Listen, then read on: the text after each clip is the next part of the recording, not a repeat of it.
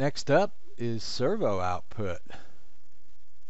Some pre-planning here helps with a lot of things. That's in there by default. I wonder if that's an error or it needs to be there. Well, I'm going to set it back to disabled. I hope that doesn't do something bad. Maybe someday I'll find out what that was. Okay.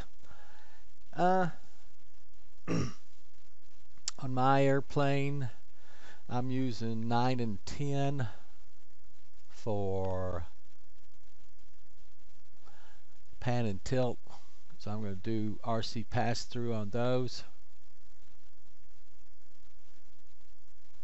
11's going to be my mode channel, but I can't set it here. That's some of the things that are a little lacking in the user interface, graphical user interface at this time, but again, they're working on them. They have been better almost every version that comes out, even the sub versions. Now then, this is a VTEL airplane. I do have channel 1 ailerons. On channel 2, I have a left VTEL. If you have a VTEL, you look at this as if the plane were flying away from you.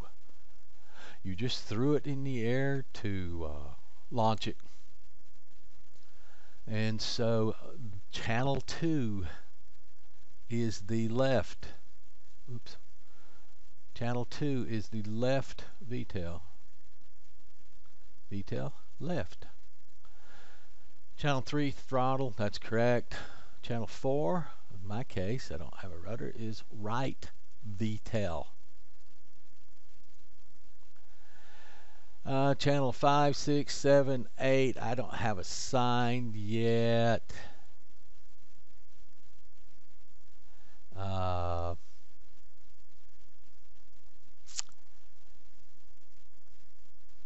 mode switch on 11 can't, like I said, can't be set in this list. It has to be set elsewhere. I'll get to that at that time.